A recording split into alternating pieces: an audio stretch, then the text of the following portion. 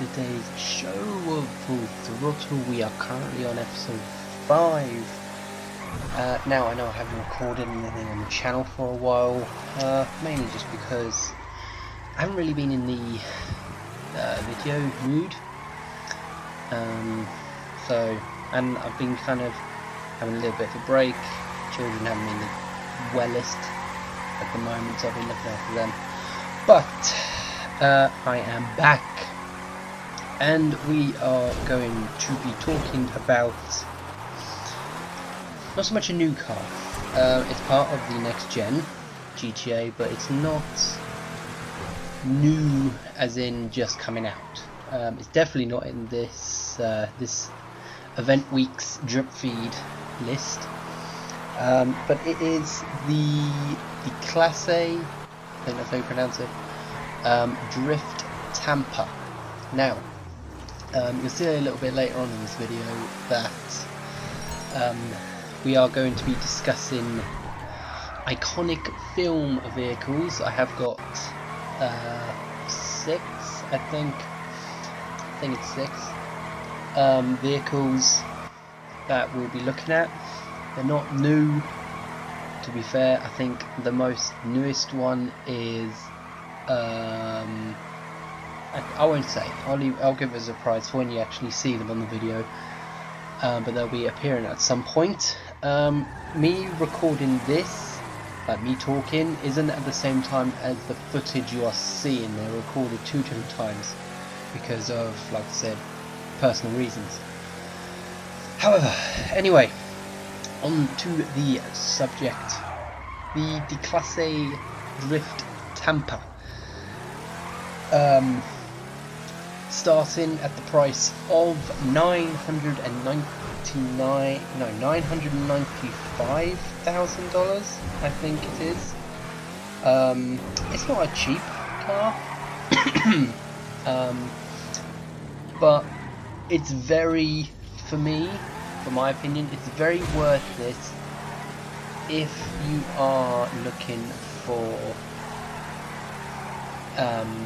good cars to have in a collection, because it is quite, to me personally, it's quite unique of a car. Give you a little bit of a description of it from wherever this is from. The Class A Drift Tampa is a sports car featured in GTA Online Next Gen, added to the game as part of the 1.35 Cunning Stunts update on July 19th, 2016. Like I said, it's not new, but it's not the oldest. The Drift Tampa can be purchased from Southern San Andreas Super Autos from $995,000, and it can be stored in your personal garage, brackets personal vehicle. Now, the word drift in the title. Can it drift? I'd pretty much say so. If you know how to do it right, you can get some pretty decent looking drifts. But if you're going fast enough, and if the road is empty enough, and the corner is long enough, so rather than just a straight 90-degree turn, if it's a very curved turn, going at good speed, you don't even need to press the handbrake to get a drift out of it. The back end just comes out anyway, and you'll probably see that at some point, hopefully, in the footage behind this. I did try and put it in, I have put it in the iconic films section because I watched Fast and Furious 7, no 8, I think it was, I think it was 7, no 8, and it appears at the end where it's all icy and a submarine. I'm sure a lot of you will be able to tell from me which one that is. But yeah, it appeared in that, and when I'm watching it I realised, tell you what, that car's in GTA. I'm going to get it and put it into my iconic films section, because not a lot of people would think of it. A lot of people are using the the Hellfire in lime green for Brian's one. But no, not a lot of people, I don't think, will think of that. The handling, because of the whole drift part, it is quite tail happy at some points. But if you know how to control it, it's very good at driving. The price is it's a bit up there, but it is a lot of fun to drive around in, just for driving really.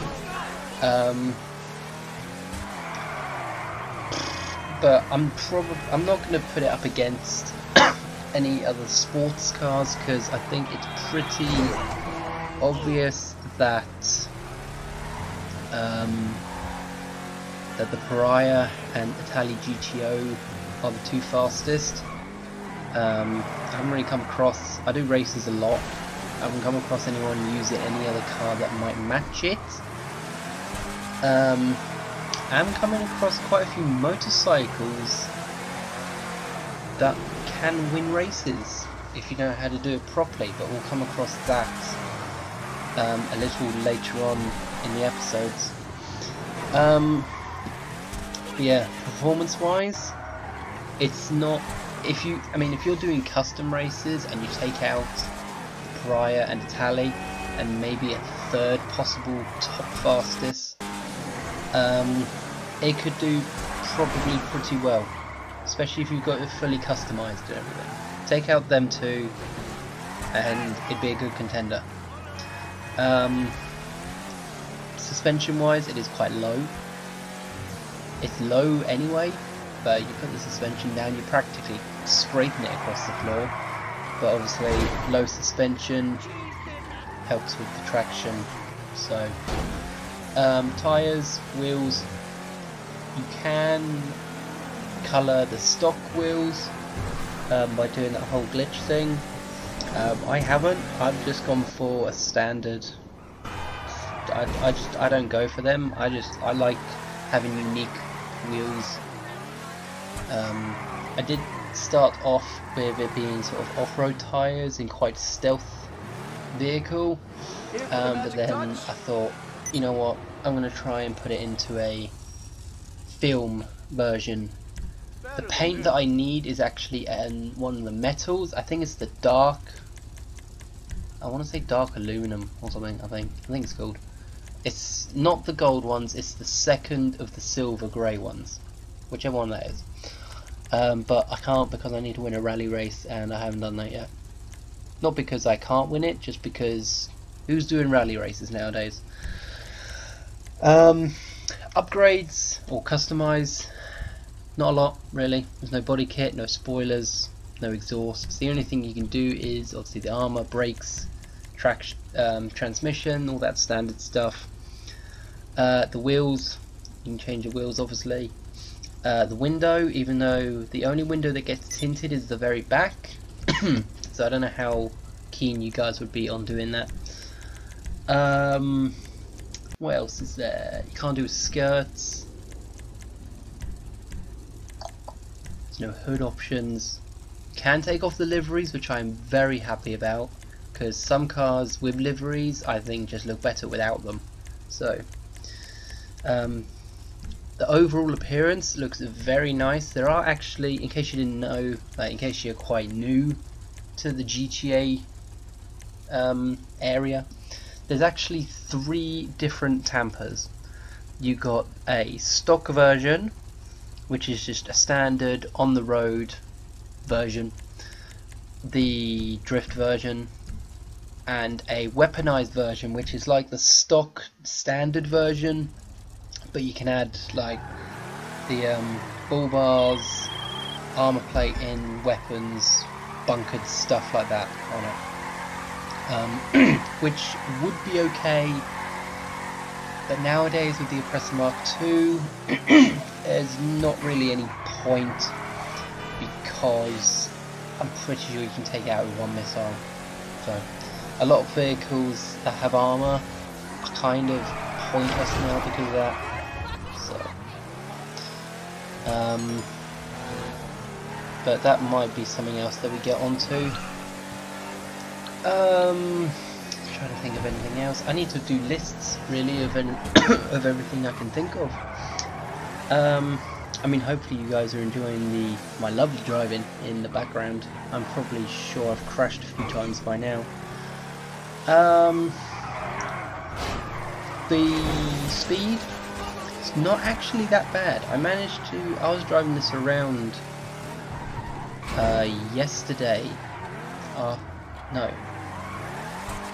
No, I was driving it around earlier today actually, once recording this, and there was a guy in a Zentorno who was driving away, and I didn't catch him, but I was able to keep up. He was quite a bit away because we went down different roads, but I didn't catch him, but he couldn't get away from me. So either it's faster than it looks, or it depends on how you drive, and obviously the customizations that you have on the vehicles.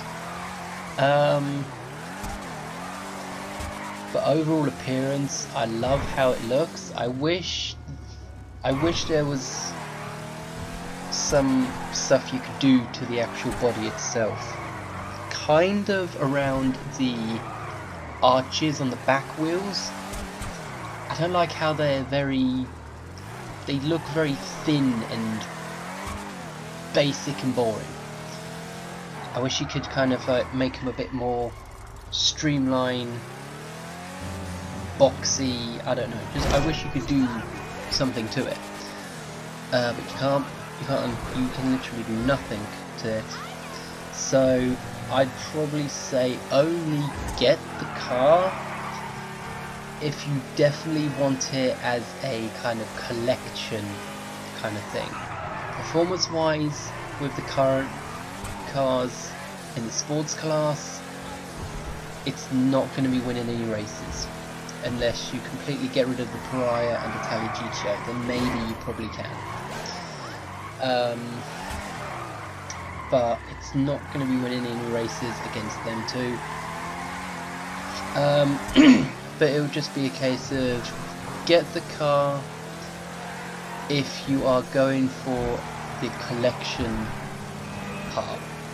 If you're trying to find the fastest cars for races, don't have it in that section. It will not win races. It will win probably custom races where you can select what vehicles you can have and get rid of.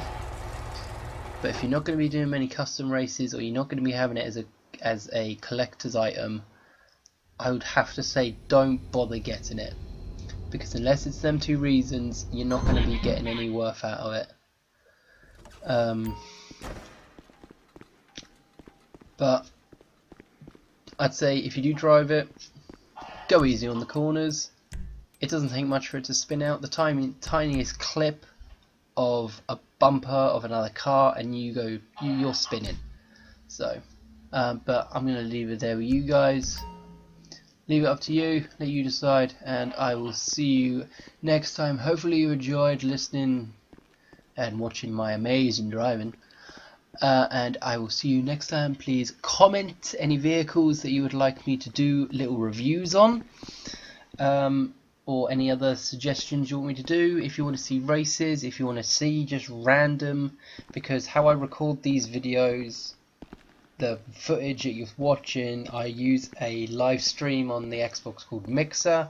If you want me to just upload random streams, let me know and I'll do that, because I get up to some pretty weird stuff. It's pretty random most of the time, but yeah. But leave any suggestion you want me to do, like, and don't forget to subscribe, and I will be doing a reaction to any of those who are here for the reactions, to a trailer of Spider-Man Into the Spider-Verse #2. So I will be doing that probably either tonight or tomorrow. I might do it tomorrow, depending on what happens. But I will see you next time, and bye bye.